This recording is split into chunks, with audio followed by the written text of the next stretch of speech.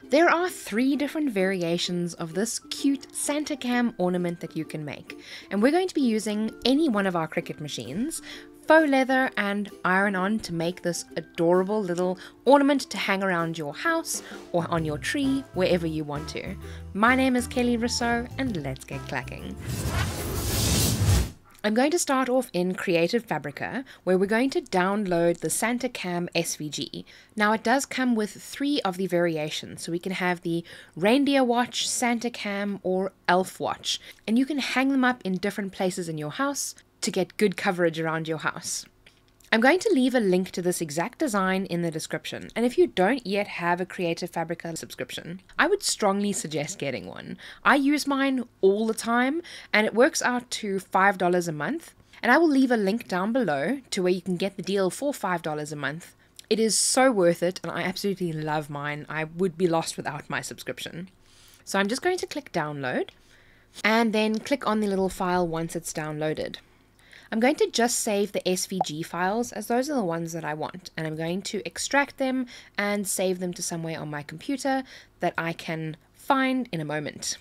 Once you've downloaded the files, I'm going to click on New Project in Cricut Design Space, and we can then start uploading our designs by clicking Upload in the bottom left-hand corner, and you can just drag and drop the files here. I already have a Santa Cam pillow, so I'm going to use Reindeer watch in this example. And once you've selected the file, we can just click Upload. I'm then going to select it from my recent uploads and add it to my canvas. Now this is just the main file. We still need to play around with it a little bit to make sure that it'll fit onto a little ornament.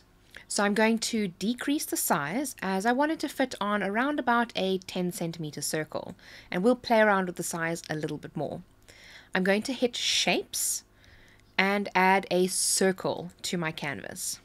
I'm going to change the size of my circle to be around 8 centimeters.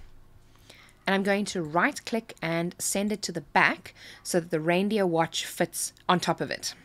And it looks like I've managed to get the sizing absolutely perfect, but if you want to make yours a little bit smaller, you absolutely can. So we'll put the height of Reindeer watch at 7 centimeters, which is just under 3 inches.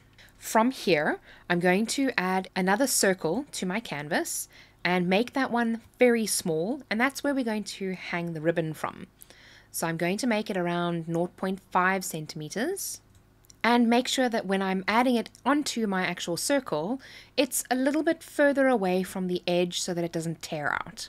I'm then going to select that circle and the wider circle that we have, and I'm going to hit Slice. Now if you can't hit Slice, that's because you have more than one layer selected.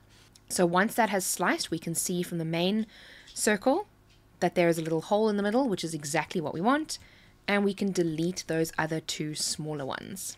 I'm going to once again send the circle to the back so that we can see what we're working with, and I'm going to change the color of that one to white, just to give us a little bit better of an example of what it's going to look like. From here, I need to make sure that all of the layers are attached to each other. So I need to select all of the brown layers, attach those together, and all of the black layers and attach those together as well. So I'm going to do that in the layers panel on the side. And you'll be able to see exactly which layers look brown and which layers look black. So I'm going to individually select all of those. When you're selecting multiple layers, I always recommend starting from the bottom, as when you select something, it'll jump to the top of the one that you've selected. So if you start from the top and work your way down, it's going to be very frustrating. And once you have all of the black layers selected, you can move them aside just to make sure that you've got all of the black elements selected. Then I want you to click Combine and Weld, just to make them all into one layer. We're then going to take the brown elements that have been selected now and do exactly the same thing. Combine and Weld.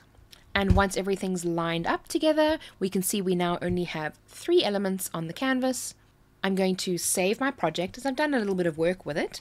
Before we make the project, we need to make sure that everything is mirrored, as we will be cutting everything in reverse. Even the faux leather, I always cut with the front side facing down on the mat. So what I want to do is select everything, click Flip, and flip horizontal. This saves me a lot of heartache when I go to the next panel, as I always forget to toggle the mirror button. So now I can see that everything has been mirrored, so it makes my life a little bit easier. And then I'm going to hit make, and we can now start cutting everything. I also don't feel like cutting 3 different mats. I only really need to cut 2, as the black and the brown HTV are going to be cut on the same mat. So I'm going to navigate to the brown mat, click the 3 dots on top of the object, click move object, and I'm going to click on the black mat. So I know that I need to put the black on the left hand side of the mat and have the brown on the right hand side. I also see that I need about a 3-inch square of each of the vinyls, and I need about a 4-inch square of the white faux leather. So from here, I'm going to click continue, connect to my machine, and select the material. We aren't going to cut the faux leather just yet. We're going to wait for the next step to get there, but I will be cutting it on the faux leather paper thin setting, or with the pressure on more. And once that has finished cutting, I'm going to change the pressure setting for the iron-on. I like to cut my iron-on on premium vinyl textured metallic, just because I know I'm not going to cut through the backing sheet, and I like to get a very deep cut with my iron-on, or my HTV materials. I'm going to be using the Cricut iron-on glitter for the back of the faux leather, just to provide something a little bit more fun on the back. I really don't like this on clothing, so things like this is the perfect use for me to be able to use up my glitter iron-on. So I'm going to turn my mini press on to 2, and I'm placing the faux leather and the iron-on with the glue side down, placing a Teflon sheet on top, and then I'm just going to lightly press it for around 10 to 20 seconds or so in each position to make it stick to the faux leather. I'm then going to let that cool down to 1 bar, because it only needs 1 bar for the front, and then I'm going to place the faux leather on the surface so that it cools down as well, so that we can remove the backing. Once that has cooled, I'm going to peel back the protective sheeting of the glitter. And this is now ready to cut. So I'm going to cut the faux leather first, and then I'm going to cut the 2 iron-ons, and then we can assemble everything. And as always, we check the cut before we remove the mat, just to make sure that it has actually cut through, and it has.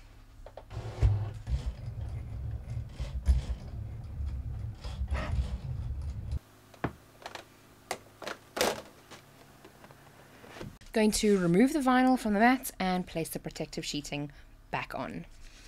Now that everything's been cut, it's time to weed. So we're going to remove the outside of the vinyl.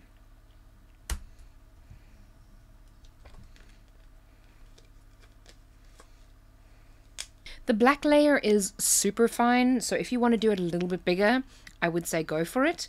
Or you can just take the letters off entirely and just have the letters in plain brown.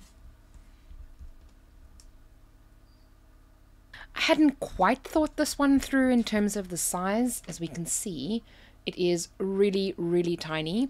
And if I'd wanted to go this small, I would have used a lower pressure setting.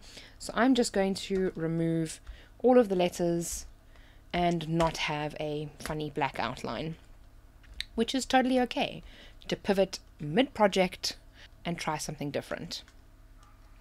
And now we can get a pretty good feel for what our project is going to look like.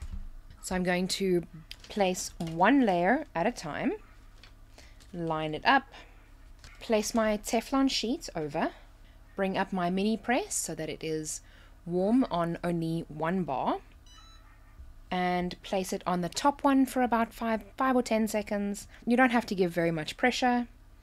And then I'm going to place it on the bottom one for about 5 or 10 seconds as well.